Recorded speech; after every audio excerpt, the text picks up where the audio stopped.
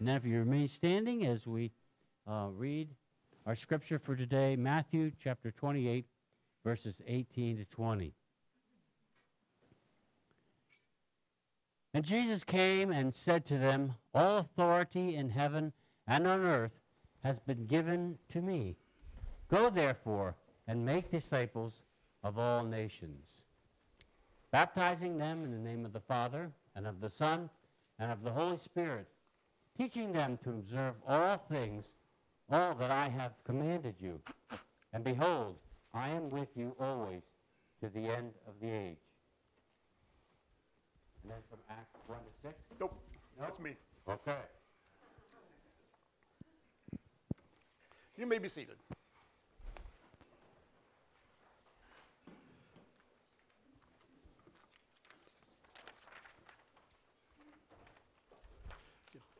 Get Roy's stuff here, so he don't want to mess him up when he gets back up here. So, morning. Before we start, Pastor Todd, would you pray for me, please?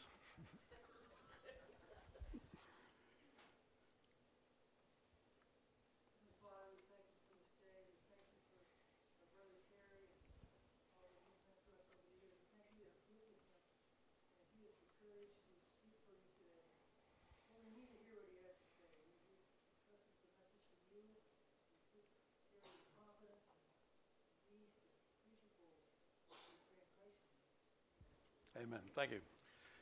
So, from Matthew 28, we see, go therefore and make disciples of all nations, and baptizing them in the name of the Father and Son and of the Holy Spirit, teaching them to observe all that I have commanded you. Right before Jesus went to heaven, he charged his disciples to make more disciples.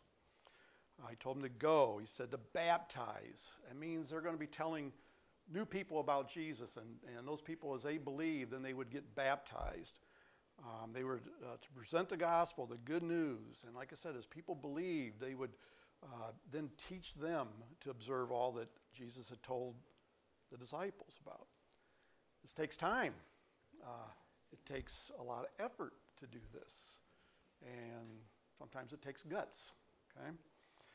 But this is one thing that he's told us to do that we can't do when we're in heaven. We have to do this while we're here on earth. Once we get to heaven, we're not going to be able to tell anybody about Jesus. Everybody already knows. Okay? But we're not alone in this. He said that we would receive power from the Holy Spirit. In Acts 1, we'll look at that. The Spirit not only creates opportunities for us to witness to others, but he gives us the strength and the courage to do so.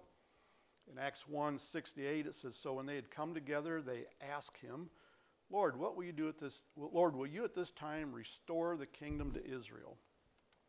And he said to them, it is not for you to know the times or the seasons that the Father has fixed by his own authority, but you will receive power when the Holy Spirit has come upon you. And you will be my witnesses in Jerusalem and in all Judea and Samaria and to the end of the earth. And when he had said these things, as they were looking on, he was lifted up, and a cloud took him out of sight. He also tells us this in John 14. He says, but the Helper, the Holy Spirit, whom the Father will send in my name, he will teach you all things and bring to your remembrance all that I have said to you. So not only does he give us the power, but he helps us remember what we've learned and brings those things to our mind. 2 Timothy 4:5 says, as for you, always be sober-minded, enduring suffering, do the work of an evangelist, fulfill your ministry. I know God gives some people the gift of evangelism. That's not what he's talking about here. He's talking about us. We, even though we're not gifted as a pastor or even as a teacher or an evangelist, we're still supposed to do the work of an evangelist, and that fulfills our ministry. So, verses make it pretty clear what Jesus expects us to do. So how do we do it? Couple examples, several examples in the Bible. We could be like John the Baptist, and if you look it up in Luke chapter 3, we see that he just is wandering around the neighborhoods and preaching repentance to anybody that'll listen. He just goes. We could be like John. We could just wander around and just talk to whoever we run into. We could be like Paul in Acts 26. At this point, he's in front of King Agrippa, and he's just giving him his testimony. He told the king how Paul used to persecute the Christians, and how he's on his way to Damascus, and he saw this bright light that blinded him came out of heaven, and he heard the voice of Jesus calling to him, and he just simply told how he repented and trusted in Christ, and then what was going on since then. So you just give your testimony. We could be like Peter in Acts 2. Peter preached a sermon at Pentecost. When he was done, the people asked him and the rest of the apostles, they said, "What shall we do?" And Peter answered and says, "Repent and be baptized in the name of Jesus Christ." And verse 41 says about 3,000 souls were saved that day. So we could be like Peter. That's another way of telling people. We could be like Philip in Acts 8. He heard the angels tell him to go south on the road from Jerusalem to Gaza. And as he traveled, he saw this Ethiopian sitting in his chariot, and he was reading the scripture from Isaiah.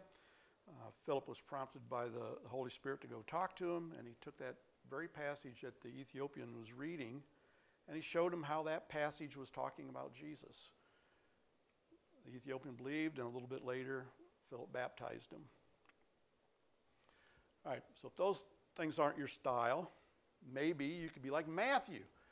In Luke 5, Matthew was called by Jesus to be a disciple, and right after that, Matthew gave a party at his house, and he invited all of his friends, and he invited Jesus. And while they were there, he introduced his friends to Jesus. Have a party, okay? Maybe you've been to a party lately. Maybe you've got a cookout or something coming up over the 4th of July. I'd ask, is Jesus invited? Okay. Will others hear about him? It could be like Paul and Silas in Acts 16. Of course, to be exactly like them, you'd have to be in jail. It says, while Paul and Silas were in jail, they were praying and singing hymns, and there's a great earthquake. And the cell doors open, and when the jailer rushed in and saw this, he drew his sword to kill himself. But Paul cried out to him in a loud voice that the prisoners were still there. And the jailer fell before Paul and asked, "What must I do to be saved?" And they answered, "Believe in the Lord Jesus, and you will be saved, you and your household." And they spent some time with the jailer, and they spent some time with his family, and the scripture says that they all believed, and they all were baptized. Okay, now I know most of us aren't cut out to be street preachers, or another Billy Graham for that matter. And except for a couple of you, you probably won't find yourself in jail. You know who you are. So let me give you another example. Turn with me to John 1:43. Excuse me.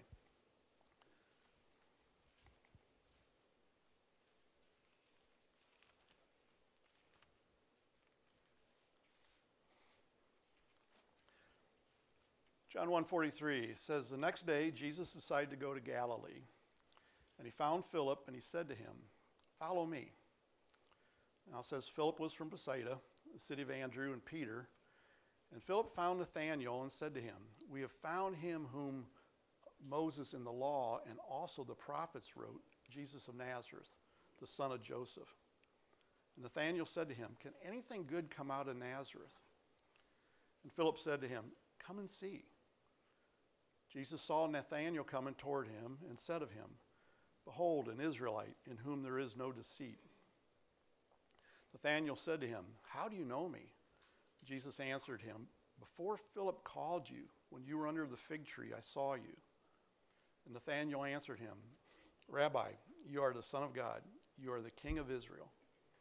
And Jesus answered him, "Because I said to you, I saw you under the fig tree, do you believe?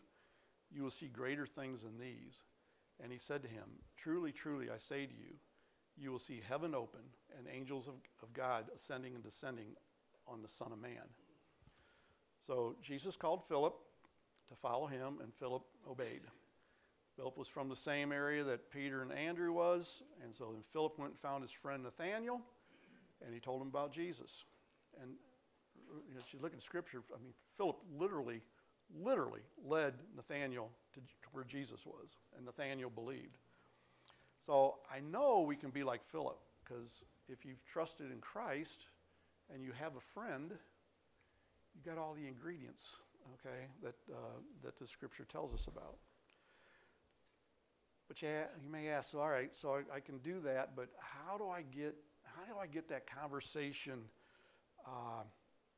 turned to spiritual matters? How do I get on that topic? Okay, well, there's a few ways of doing that. Whether you have a friend that you know really well, or maybe it's even someone you just met, the easiest way to get to know them is to ask questions. Pastor Roy, you remember about 30-some years ago we attended that home Bible study seminar in Stowe, Ohio? So this church in Stowe had, they presented these seminars on home Bible studies, and they taught churches and individuals within a church how to do little mini Bible studies in their house, just last one night, get different people in, and it was geared toward evangelism. They wanted to invite your next door neighbors and friends that weren't believers. But this church had been doing these seminars for several years, and they did several seminars a year. And the seminar that Pastor Roy and I went to was their 100th seminar. So they had a big special thing, and they had a lot of people there, and they had a lot of guests. And one guest that they invited back was a fellow from their church who really had the gift of evangelism, but that's not what his job was. He was in the oil industry. He was an executive. But he literally led thousands of people to the Lord individually. And so he spoke to us, and he told how recently, and I don't know if it was a year before or months before, I can't remember, but he was invited to speak to an international convention gathering of evangelists. So they had evangelists from all over the world meet, and he was invited to speak to them. And as he was speaking, he asked them a question. He said, how many of you led your bellhop to the Lord last night at your hotel? He had the only hand up. So he spoke. He told how they got on the elevator. Bellhop got his luggage. They got on the elevator, and the bellhop happened to mention something about a fire in a hotel in another city that was recent that claimed several lives, including some employees of the hotel, I think. And so he just asked him. He says, we're all gonna die someday. He said, are you sure you're going to be in heaven? And he led the bellhop to the Lord. Then he asked him, he said, how many of you led your waitress at breakfast to the Lord this morning? Again, he had the only hand up. And he told how he was ordered breakfast, and his waitress seemed a little sad, a little down. He just noticed that in her face and the way she acted. So he just asked her, so what's going on? You seem sad. What's going on? And she told him a couple things that's going on in her life. And he just stepped her through the gospel and led her to the Lord. Okay. I always used to pray for opportunities to present the gospel, and I really think that's probably wrong. I think we need to pray that we recognize opportunities. I think those opportunities are going to be there. We just need God's help. Say, it's like Terry, go, do this. Get in there. A couple things else you can do. If you're driving in the country, when you got an unbeliever with you in the car, you could, if you're going past a cemetery. Excuse me, just a second. Excuse me. Going past a cemetery, you can ask, what do most of the tombstones in the cemetery have in common? And they'll tell you Well, they usually got a name on them, and they got a date of birth and a date of death. And you just point out, also many of them, most of them will have this little dash between the two dates, right?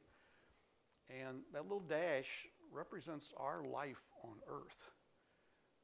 It maybe that person was 20 years old or 30 years old or 90 years old when he died, but that dash is still really small, and that's really kind of fitting, because even though it seems like a long time while we're living, as far as eternity goes, it's a very, very small period of time. And so you can point out that, we're going to, you may live a long time on earth, but, down the road, you're going to be dead a lot longer than you're going to be alive. And then you can ask, where are you going to be spending that eternity? Where will you be? I know we got a friend of ours in Defiance, Ohio, and he will periodically take rolls of quarters to the local laundromat. I just give them to people that he never met, and he gets thanked a lot, and of course, and sometimes people ask him, well, why are you doing this? Why are you giving this to me? And he just tries to engage people in conversation, and he brings up the gospel, and he brings up heaven, and just gets their thoughts on it. And I don't know if anybody that he's talked to has trusted Christ. I think there has, but he's still getting people to think about it, and it could be somebody down the road then will get that chance to make that final connection with them. When you're talking to somebody, maybe there's an event in their life, maybe they just graduated or they got promoted or retired, and you ask them about that event, and they tell you, excuse me, you could ask them a question, and then when they respond, ask a series of questions and just say, then what? Okay. For instance, I'd say, okay, so you just graduate from high school. I said, well, then what are you going to do? He said, well, I'm going to college. Oh, okay, then what? Well, then I'll get a job. Well, then what? Well, I don't know. I'll get married. Well, then what? Well, maybe have a couple kids. Well, then what? Oh, get promoted or get another job. Well, then what? And if you keep going, eventually they're going to say, well, I guess I'll die. Eventually you just keep going until you get to that point. And then you just kind of look at them and say, I got one more question. And it's really kind of important. Then what? Okay. What happens after you die? And it just gets them thinking about, where they're going to spend eternity. All right, I got to take a drink of water.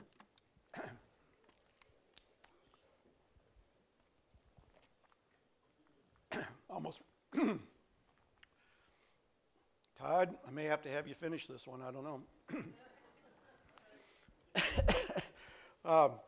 So anyway, you just get to that point where they got to make a decision. Okay, well, they may say, hey, I'm going to heaven. How do you know? And you'll get answers, and we'll talk about that a little bit later. I don't know if anybody have seen any videos of Ray Comfort and Kirk Cameron meeting with people. Sandy has. All right. These two are really good at it. And if you just go on YouTube and look at, Google or search for Ray Comfort. A lot of times they're at college campuses, sometimes cities, and they just go talk to people on the street. And one question they ask a lot is, what do you think about the afterlife? What do you think what's going to happen to you after you die? And they get responses back. A lot of different responses, but a lot of the non-Christians really haven't got any idea, and some of the honest ones are maybe even kind of worried about it and not sure, not knowing what's going to happen to them after they die. And then he gets a bunch that will say, well, yeah, I'll go to heaven, and he'll ask why, and they'll tell him how, because they're a good person, and I really like his style because, you'll talk to him for a little bit, then he'll ask, he says, well, have you ever stolen anything? And I say, well, yeah, I did a couple times. And he said, well, what do you call a person that steals? That's a thief. And then he'll ask, says, have you ever told a lie? And they'll admit that, yeah, they've told a lie. And what do you call a person that lies? Well, they're a liar. If you ever cheated at, on your taxes or a card game or a board game or, at work or anything, your time slip or anything, and they'll say, yeah, well, what do you call that person? Well, that's a cheater. And he says, okay, so you think you're good enough to go to heaven, but by your own admission, you're a lying, cheating, thief. It kind of puts it in perspective that, we're not good enough to go to heaven on our own. So he's like I said, he's really good at it. I did see an interview one time. Some people interviewed Ray, and they asked him, says, don't you get nervous or scared when you're talking to people like that? And he put it this way. He says, no, not really. He says, a waitress at a restaurant, when she starts to walk up to a table and there's 3 businessmen sitting there and they've got their briefcase out and papers all over the place, and she doesn't hesitate, say, oh man, I don't think they're going to want to talk to me. They're really important and they must be really smart, businessmen. I don't know why they'd want to talk to me. She doesn't think that. She walks up and says, can I take your order? And they stop what they're doing and they order lunch. See, she has what they want and what they need. And so do we, okay? So how do I tell? How do I present the gospel? How do I get to that point? As pastors fond of saying, let's make it practical, okay? A lot of ways to do this. We talked already once about giving your testimony. All you have to do, you're the expert of you, okay? All you need to do is tell a little bit about what you were like before you became a Christian, how you became a Christian, what events took place, and then tell a little bit about what God is doing in your life since then. Okay? Simple, give your testimony. Like I said, you're the expert. Nobody can dispute what happened to you. You could use a gospel tract. We used to use the 4 spiritual laws quite a bit. There's a lot of other good ones out there. I would recommend, if you can, to read through it with them instead of just handing it to them and letting them take it home, because a lot of times it gets, thrown away on the way home and it never gets to them. But whatever you can do on that, it's easy to use. All the scriptures right there for you. Like I said, very easy. There's some pretty good apps for your phone or your iPad. I looked at one I saw another one the other day called G7. The letter G, as in George, 7. I think it stands for the gospel in 7 minutes, maybe. And I really like that one because it's kind of customizable for who you're talking to. If you're talking to a complete stranger, it's got like a little survey. You could ask 6 or 7 questions of the person, and it's right on your phone. You can walk up to somebody and say, hey, we're doing a survey from our church, or my youth group, or whatever is doing this survey. You got a couple minutes, you can answer some questions, and they're just looking at your screen, and you just boom, boom, boom, boom, boom, go right through, and then it goes right into the gospel. Okay. You could have some verses marked in your Bible. Maybe you start off with John 3:16, and then you want to go to another verse, and you just right next to John 3:16, a little footnote of what the next verse is. So if you don't have them all memorized, you just go from verse to verse. So to the next reference. Like I mentioned a few weeks ago, Pastor Todd years ago had us all memorize the Romans Road. Again, it's a group of verses all in Romans that present the gospel. I'll let you look that up on your own. Okay. And lastly, how many of you ever heard the wordless book? Few. Okay. I believe CEF, Child Evangelism Fellowship, developed that, if I'm not mistaken. But all it is, it's a book. Doesn't have any words in it. Okay, pretty simple, easy to use. It's really easy to use with kids, but it works for adults too. They can understand it.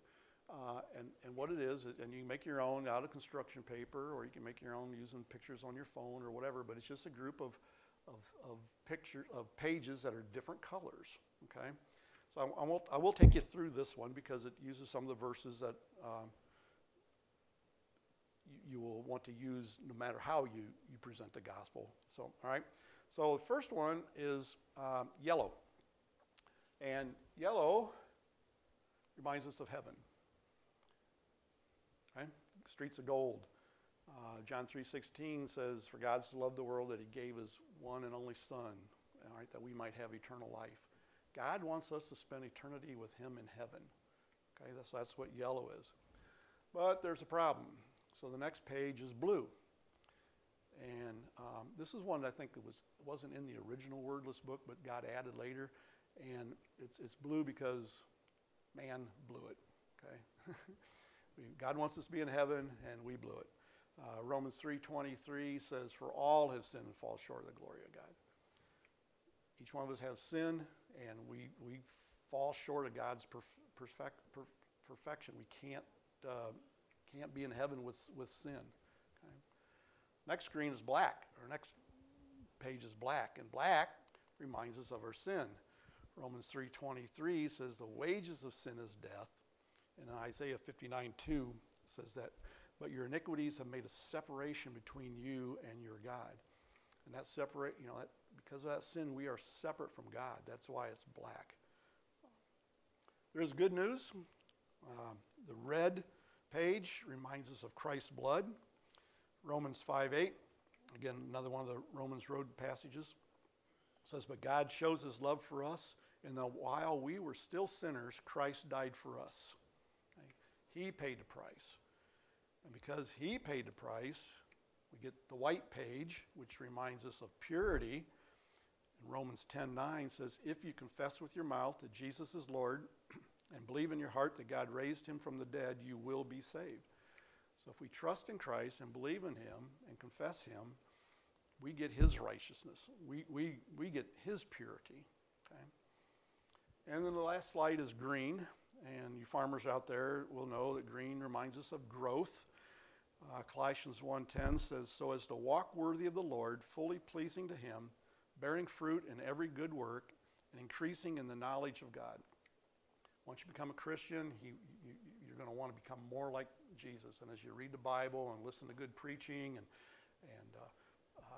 good music, you're going to just continue to you want to walk worthy. You want to be worthy of what he's called you to do. Okay. So you present the gospel to some friends, and sometimes they respond and they trust Christ, but many times they don't. Right? I was going to use a CPR analogy because a lot of people that, when they give CPR, it doesn't work. That person still dies, probably more often than what it works. But in this case, it's not quite that analogy doesn't quite work, because even if you present the gospel and they say no, or they say they want to think about it, and think about it for a while, you still planted that seed in their head, okay? And it may be somebody else, weeks or years later, goes over it again with them, and that is when they trust Christ, okay? There's a song a few years ago, I don't know, this is like, what if it takes, I don't know if it's 15 times, you got to hear the gospel a number of times. So it's like, maybe you're 15, but maybe you're only number 10, okay? Well, now the next person will be number 11, and pretty soon there's going to be a number 15, and they it clicks for them. But you always I always used to feel bad, like, okay, the guy didn't respond to what I wanted him to do, okay? But it's not on me, okay? He's not rejecting me. He's rejecting God. Bill Bright, Campus Crusade for Christ, really kind of said it best. He says, "Witnessing is simply sharing the gospel and leaving the results up to God." Okay? Results aren't up to us. God's going to do that changing. All we are is that vehicle or that messenger. Yeah, if I had a dartboard up here and gave everybody 5 darts to throw at it, I think probably a few would get the bullseye. Okay? And thought about, I actually saw one at a garage or at a sale the other day, and I almost got it just to do that. But then I thought, no, there might be a few bullseyes, but I'll probably have more than a few darts in the wall and in the piano, okay? But my point is, how would you get better at darts, okay? One thing you can do is get some training. Somebody knows how to throw them, can show you how to grip it, how to do the proper arm motion, okay? And get some instruction. Secondly, you get some practice, okay? The more you practice, the better you get at it. And it's kind of the same way with witnessing, okay? You may need a little training. Maybe you just need a lot of practice. But that first time is usually the hardest, the first few, but you get better at it, okay? But there's one other thing you can do.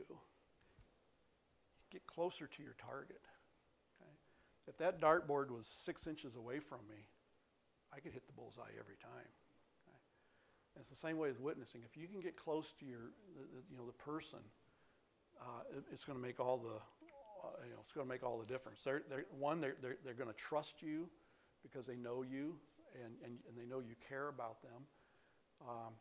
It just makes it a whole lot easier. All right, I want to end on a survey here.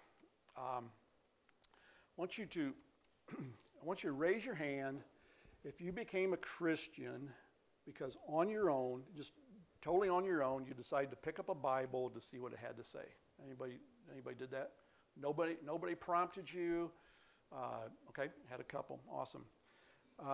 Raise your hand if you became a Christian because you were driving in your car and you went past one of those billboards that says Christ is the answer or I am the way and the truth and the life, and you thought you should check that out.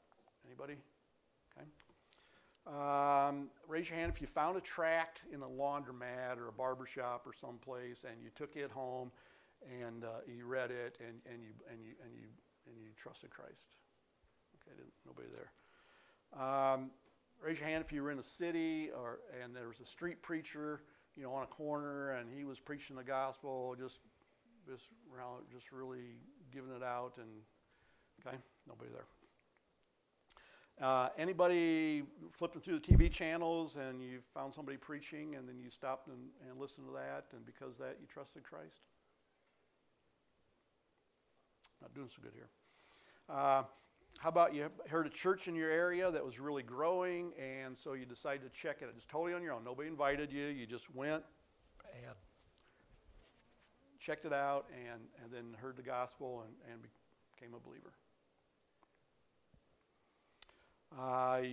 Anybody watching football on Sunday afternoon, you saw that guy in the end zone with the John 3:16 sign? You seen him? Okay. Anybody go to like a Billy Graham crusade or any other type of evangelistic crusade and you heard the gospel? Somebody didn't invite you. You just decided to go on your own. How many of you became a Christian because you had a person spend some time with you, maybe as a parent or another relative or a youth leader or Sunday school teacher or family friend, but somebody that you cared about and they cared about you, spent some time with you, and they showed you what it meant to be a sinner and how Jesus came to pay the price, and they invited you to the stuff. How many became a Christian because somebody else came into your life? Okay, I want you to look around. Keep your hands up. Just look around. Okay. Can you know who that person was? Can you picture their face? Can you see their face? Okay. Got one more question. If I was to ask all the Christians in the world that question, can you see their face? How many would see your face?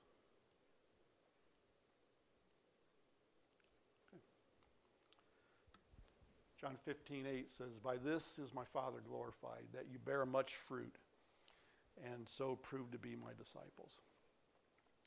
This is our job. It's our job here on earth. Can't do it in heaven. Okay? We need to tell others about him. Thank you.